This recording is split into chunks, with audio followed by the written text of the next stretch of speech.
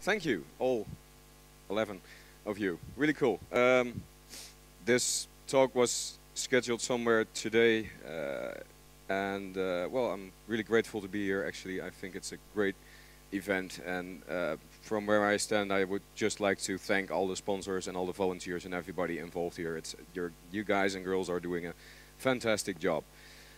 All right, what I'm going to talk about, tale of cookies, and as much as I love to bake those things, we also have the electronic equivalent of them. I could do some recipes afterwards if somebody's interested, actually. But who am I?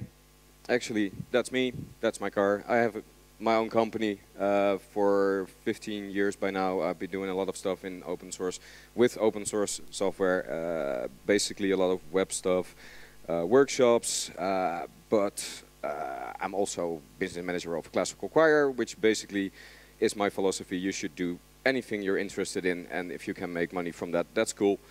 And then you can continue doing that. Drupal, actually this talk is a bit focused on the integration of Piwik, the statistics tool, with the Drupal CMS, or CMF as they like to call it.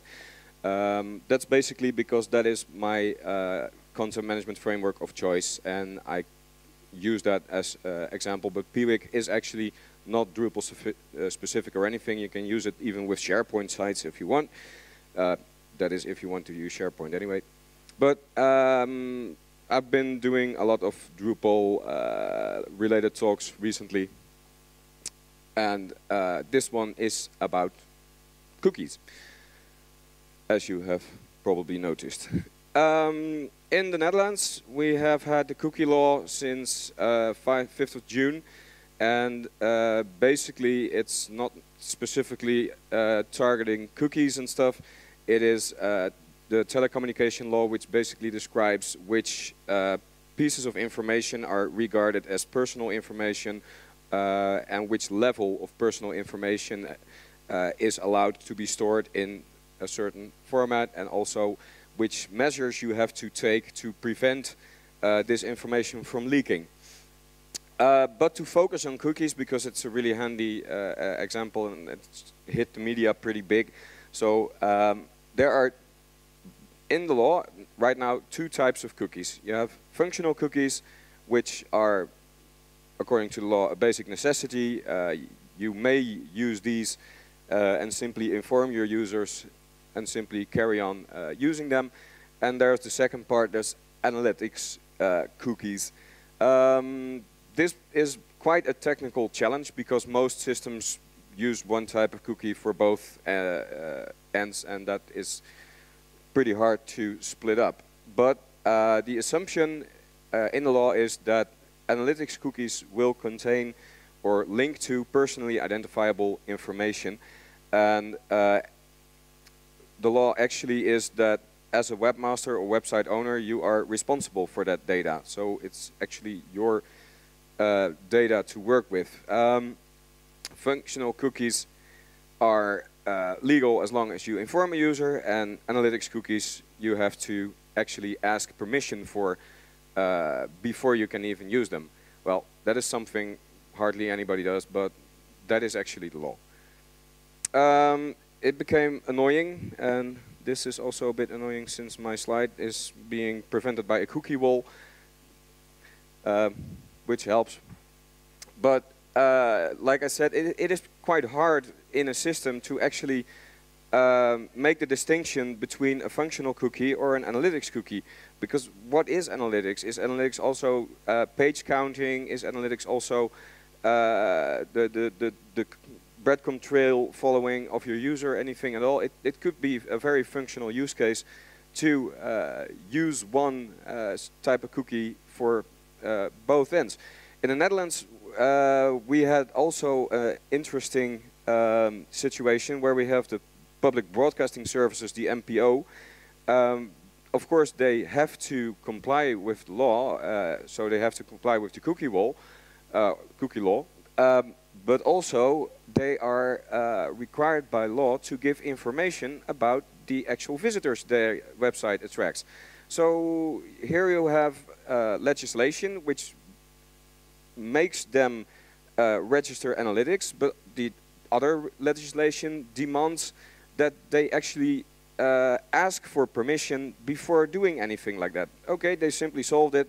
They put a cookie wall in front of the entire site, and you could not use the public broadcast website if you did not comply, or at least accept that. And that's yeah, the most extreme example, but you can see the difficulty between the public information providing and the fact that you should ask for permission. But basically any web shop or anybody who owned a website in the Netherlands was, if you read the law, literally almost required to do that, which became really unusable. All right, and then we've got a new concept, which is called penalties, of course, because if you have legislation, you want to have some kind of control over it, and you want to have some kind of way of enforcing it. Well, the prevention measures, you have to have cookie policy, privacy policy, stuff like that. And actually, data loss, you have to inform your users about them. So now we have this public naming and shaming theme, which is basically the penalty. So there's no, at this time, no financial penalty if you do not comply to the law. But it's basically in the EU right now, it's a legal minefield because every separate country has implemented different rule sets, which is fantastic as a web developer, as you understand, because websites are usually confined to one country, right? No. Right. Then we added some more. We introduced here in the Netherlands the beautiful concept of first-party and third-party cookies. This actually, I think, makes sense.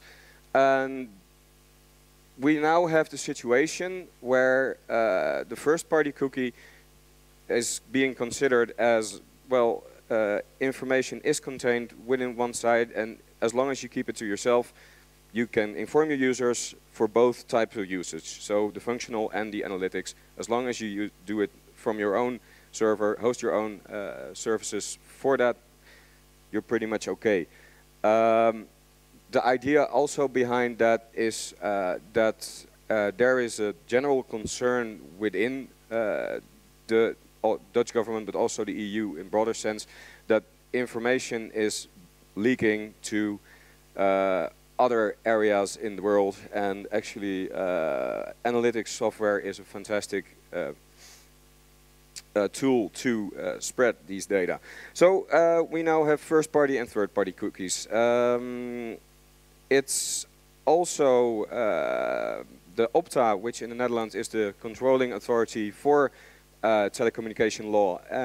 They have introduced a cookie FAQ, frequently asked questions about the usage, which also introduced another concept, namely you can use also statically logged server logs without user consent. I'm going to get into that a bit later because the Piwik software, the alternative software I'll be talking about later, will integrate that too.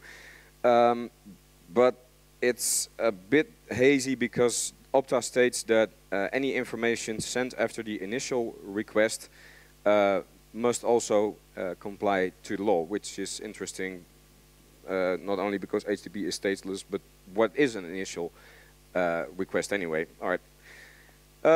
Browser fingerprinting, that's also a little bit of a minefield because the cookie FAQ doesn't state too much about it, but it's also a very nice way of identifying individual users. Actually, the only cookie that you can absolutely use is the cookie to indicate no cookies may be used, which are a lot of cookies. But also, that has a pretty narrow use case because you can almost use some smart people actually implemented the cookie blocking cookie as having a UID, so that they could per user block cookies in their profile, which kind of defies the whole concept of making it non-personally followable. So if you do a no cookies cookie, it should only do like block cookies, yes or no. in the bigger picture, in the EU, there is much concern, and this also has been greatly improved, this concern, by recent publications about this like minor data mining thing. I think it was called PRISM. Maybe somebody knows or heard about that. I think most people in the world did. But there is a very philosophical discussion going on in the EU at the moment, and I like the title of a couple of reports. It's about the right to be forgotten. And it's actually about how much influence can you give an individual over the data he or she is spreading around in the world. Of course, there's a limit to the controllability, but the idea that it is at a European level being discussed how to handle an like universal opt-out, I think it's a very good step. Also, the EU is also very concerned about the fact that a lot of data is stored outside of the EU's, and yeah, it's also from a business point of view, what we've basically been doing in the EU is like handing just about anything we have over to like Google and some other companies, which are basically not European based. So there's talk about European clouds, European infrastructure. It is actually pretty interesting, but let's get back to the smaller picture because that is better explainable. All right, I use Google Analytics. I used to do, and actually clients of mine ask for Google Analytics. They simply have this whole concept that the only email is Gmail, the only statistics tool is Google Analytics, so they ask for a product. And this is pretty annoying actually, because now you have to go back to the client and like explain, all right, we have legislation, and I'm sorry, I'm just a website designer or developer, but I now have to put a disclaimer on your website, which you don't want. A lot of confusing and annoying information, but clients can simply say, screw that, put in Google Analytics, I'm fine with that. Right. At first I wasn't really interested, so I said basically, all right, here we go, we're just gonna implement Google Analytics and fine by me. Then I actually looked in the use case scenarios, because while Google Analytics is an absolutely fantastic tool, it also has limitations. And one limitation, for instance, is if you have corporate intranets running locally, you might want to restrict the amount of traffic an internally hosted intranet is using. And if you want to connect that to Google Analytics, that's kind of not helping that. So for intranets, you can pretty much use internal software, and I started researching other use cases as well. Also, because Google is pretty transparent about exit strategies, you can simply have the Google API exporting just about anything, but still, why not look at an open source perspective? What is there? All right, introducing Piwik. Actually, it's born out of the ashes of PHP. My visits, I don't know if anybody in here actually heard of that or has ever used it. It was horrendous, in my humble opinion, and they did a very nice job re-implementing it. It's built using Zen framework, all kind of normal architectural tools in the PHP world nowadays. It integrates really well with all common CMS'es. It's actually really user-friendly. I will do a little demo later on, and it has a really nice concept of dragging and dropping reports. It looks also quite similar to Google Analytics for that matter, but most importantly, it stores your data on your own server. It's first party, and you can actually control it. And the best part is it's all stored in a MySQL database, so you can hook up a different kind of reporting engine like Jasper reports or something like that to generate other reports. I think it's actually quite nice. Well, AWStats, famous tool in the web hosting business. It's the best part from Piwik is actually that it's using cookies to make unique identifiable users, while AWStats uses IP addresses, and if you have like a corporate customer which runs in a proxy server, you basically have no idea what they're doing, and with Piwik actually you do. It does clickpads. It actually has all the goodies. Also with e-commerce integration, you can do campaigns. You can have custom variables added in your statistics. So, but also really cool is the fact that it actually can also parse server logs. So you can offer the opt-out to your users, and still by importing server logs, you can still have a global picture about what actually this user is doing. So it's like combining the best of Google Analytics with the hard evidence of AWStats. It also has, it was really developed with the current legislation in mind. So from the beginning there have been options like anonymized IP addresses, automatic purging of the data, and it's actually from the start has honored the do not track option, which basically nobody uses, but it's still there, and it's nice that somebody honors it. For the site managers, it offers a lot of functionality which a user can actually configure themselves, which is nice, I can assure you, and I will show it a bit later. Are there alternatives? Yep, there are. We have like Open Web Analytics. It's also a web-based tool. It's also PHP-based. It's a bit older than Piwik, but it's not that much developed from the legislation perspective. So then you have CrawlTrack, which is a really interesting thing because it actually claims to be like whole site security and analytics platform. It claims it can prevent hacks and do stuff like that. I really don't know if I want my analytics tool to have any kind of security device. I prefer mod security for that reason actually. But okay, we have CrawlTracks, and then we have of course AWStats, Webalizers, W3 Perl. They are all local software running on the server, and I think that probably Apollo 11 had a more intuitive interface than most of the tools here. Drupal integration, there's a module for that, of course. The integration part is really simple. You enable the module, actually that's the same for also Joomla and WordPress. So a little snippet of JavaScript is being inserted into your theme. You only have to point the module to your server implementation. So it's not harder to implement than Google Analytics or any other analytics tool.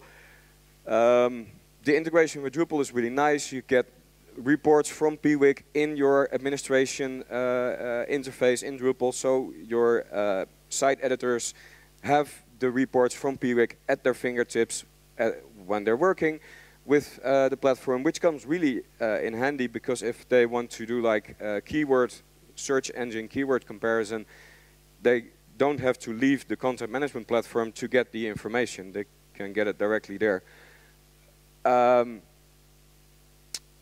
You still need some module in Drupal like cookie control to inform the user or ask for permission. That's something that Piwik model does not do, but basically it does a lot.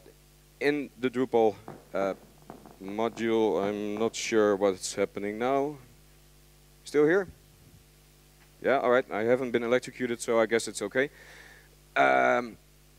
Inside Drupal you have all the standard reports, visitors, the trends, the click paths your user is following, and you can also define actions which you want to follow for the user, like entry and exit pages, which is really useful if you have an e-commerce site, of course, because you want to see how a user gets onto your site and how the user is searching or looking in your site and what paths it's following.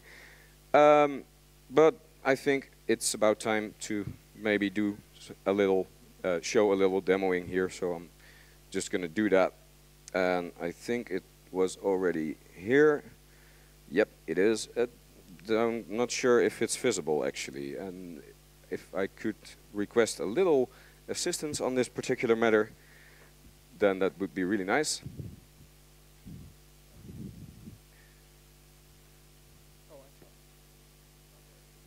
Nope.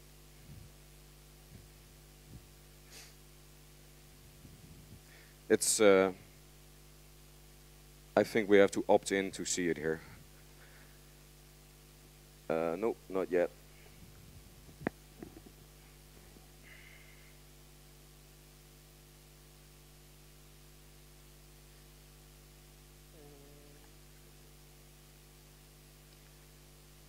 Everybody has a tablet or a laptop maybe themselves.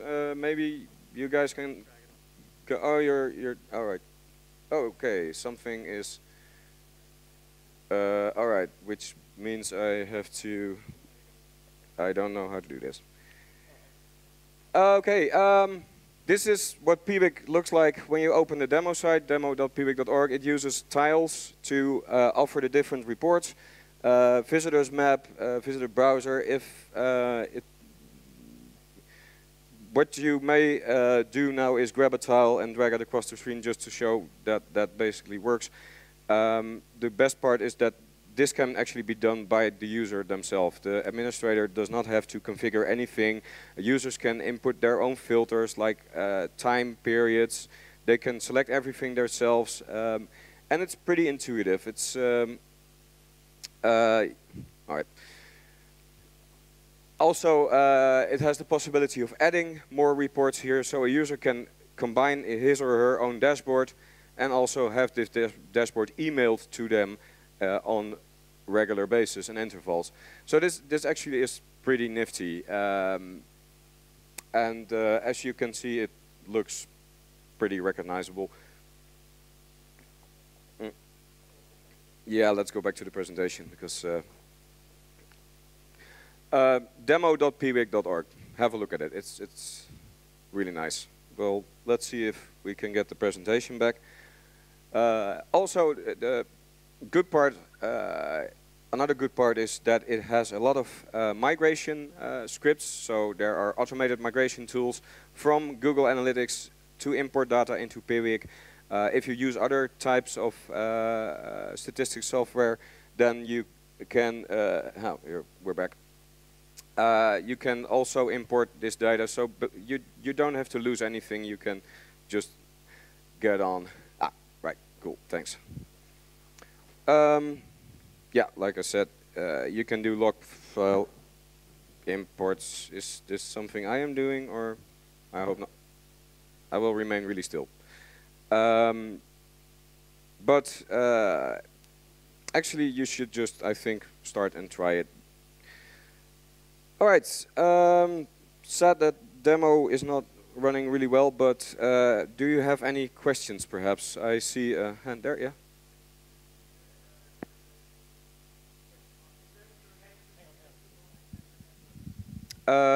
You can do that. The question was, is there integration with Google AdWords or other platforms like that? Not out of the box, but you can use custom variables. So in your campaigns, in the URLs that you are using to click from the ads to your website, you can embed variables, which will be picked up by Piwik and then shown as different reports. So yes, you can do that.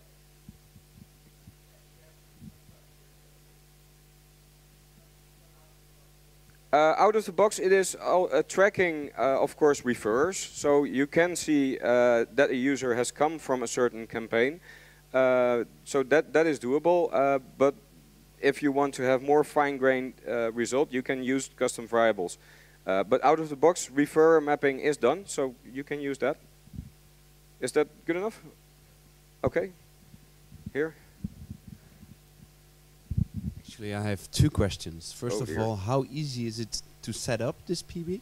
And would it be would it be hard to implement abandoned carts in shopping systems?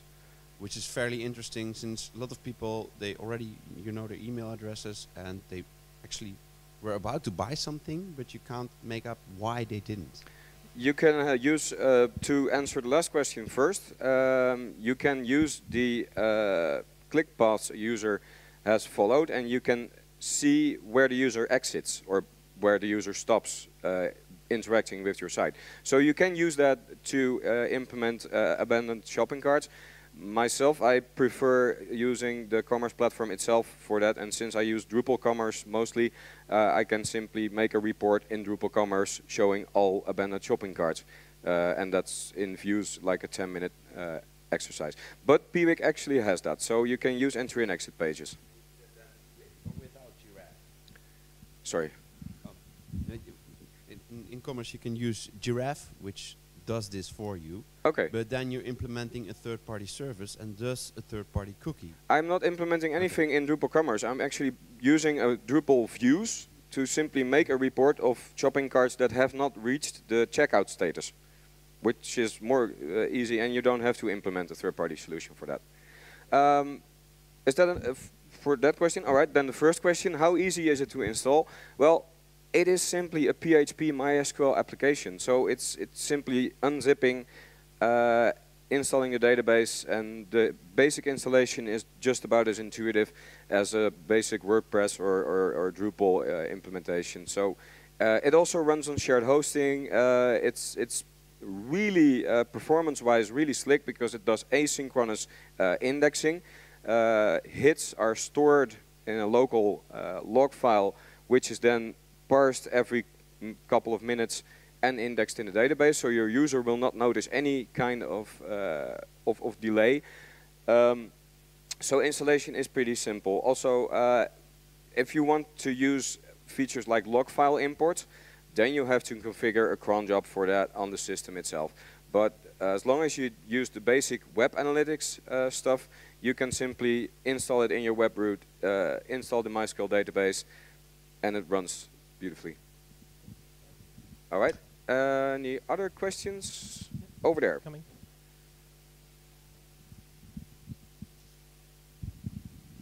I thought that the cookie law in the Netherlands was withdrawn or partly withdrawn. Can you elaborate on that? The cookie law in the Netherlands is still in effect. There have been a couple of really confusing signals given by the government. There was a letter from Minister Kamp from December, which introduced the concept of first-party and third-party cookies, and which also mentioned that the law would be rewritten somewhere soon. As of today, there is actual work being done on rewriting the law to make it a little less brain-dead, but still it is in effect the way it is, and which basically means it's pretty much unimplementable. Yeah, all right. Anybody else, perhaps, or please? Am I missing anything? No. All right. Okay. Then you have a question. All right, cool. So now you have some more time to think of more questions. You talked about very tight integration between this tool and Drupal. How does it integrate with other CMS'es? It is a platform by itself. It is not exactly integrated with any system other than there are plugins and modules for other systems to consume the APIs from Piwik. So it integrates well with Drupal, but also with WordPress, also with Joomla. I'm actually doing a SharePoint integration at the moment with Piwik. So it has the organization itself has nothing to do with Drupal. I chose Drupal as my own content management system of choice, and to at least tell you about the level of integration that is possible. But it works with all major CMS. Okay. Okay. Any other questions? No. All right, on that note, then I'll say thank you to hcderaad, and let's have a round of applause for him.